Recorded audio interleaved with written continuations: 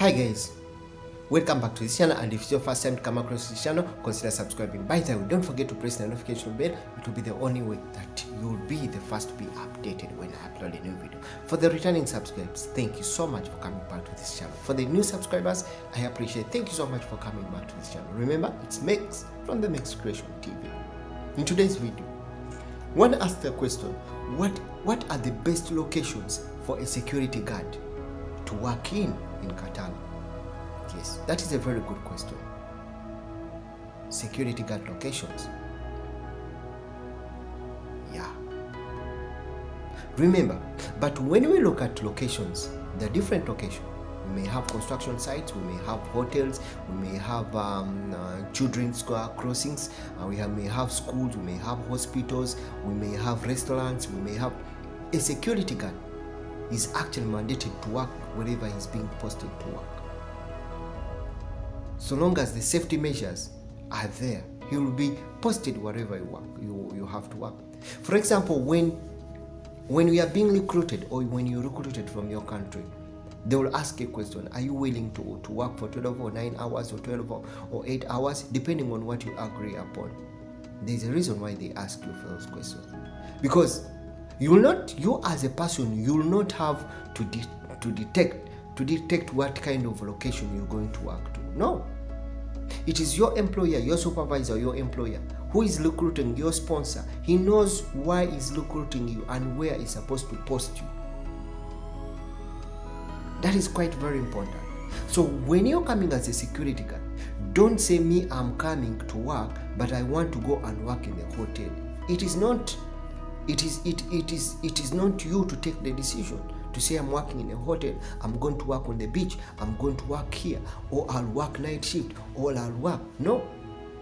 Remember, as you go, you take what we call interviews. And when you are taking interviews, they will ask you those kind of questions. Are you willing to work day? Yes. Are you willing to work night? Yes. You have agreed. You've agreed. So definitely, to my own understanding and my own experience, there is no best location to work in. Because remember, each location has its own rules and regulations. The rules and regulations are supposed to fall in those locations. So there is no best location that you have to think about. But remember, if you're so lucky enough and you get a very good location, that is well and good. It will be the good side for you. There are locations whereby you'll have sitting only, where they'll give you a chair to sit, and you're sitting for all the 8 hours that you get to work, or for the 12 hours. Then that will be a very good location for you. There are locations where they will watch for your laundry. There are locations where they will say they will give you, you'll be working 8 hours, and for example, if you're working 12 hours, you'll be working 8 hours and you have 2 hours break. There are those good locations. That one will depend on the client where you are posted. That client determines so much with you working. Because already, remember, your sponsor already has got a contract and will just post you to the client. So you well dealing with the client, you may have some benefits at one or the other. And that's what we're talking about. And that's what is going to make that location very good. You may be so lucky enough and you go to a hotel where you'll have food, you'll have lunch, you'll have dinner, you'll have breakfast. You only go back to accommodation to sleep, in case in your company they don't provide for you food. So that means your 300 food allowance, you put it in your pocket for saving. That is also another best alternative. You can be taken to hospital and you'll only work for 3 hours. Or that hospital where you're taken, they're only working for 5 hours. And remember, your duty is 8 hours. So if you're working for 5 hours, that means you have an extra 3 hours to sit, only to sit. So that one is also a good location to someone else. You know, there's a location where the client will say, I'll be in charge of the security guard and I'll give accommodation security guard. For example, if you go to schools, if you're given a location to the schools, and probably that's also a very good advantage. You take it, you have it. So that's going to be a good location. So the good location will only depend where you are posted and what kind of services you are getting from those locations, or the services that are being given to you by the client is quite very important. If you get to work well with that client, then probably you will be enjoying more benefits.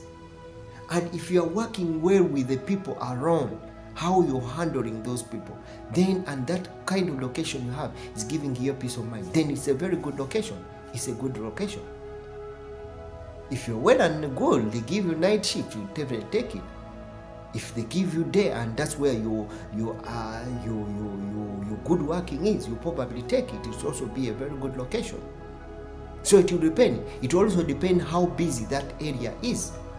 You may find someone is a busy area, but is tipping something. There's some small tips for him.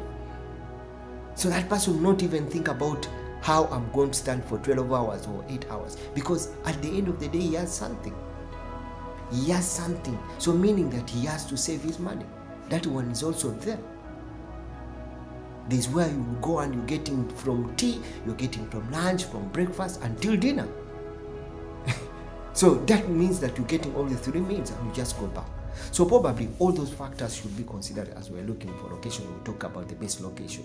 So the best location will be where you are posted, you are happy, your working conditions are very good, you receive whatever you get, and you're happily working with the client or the people around.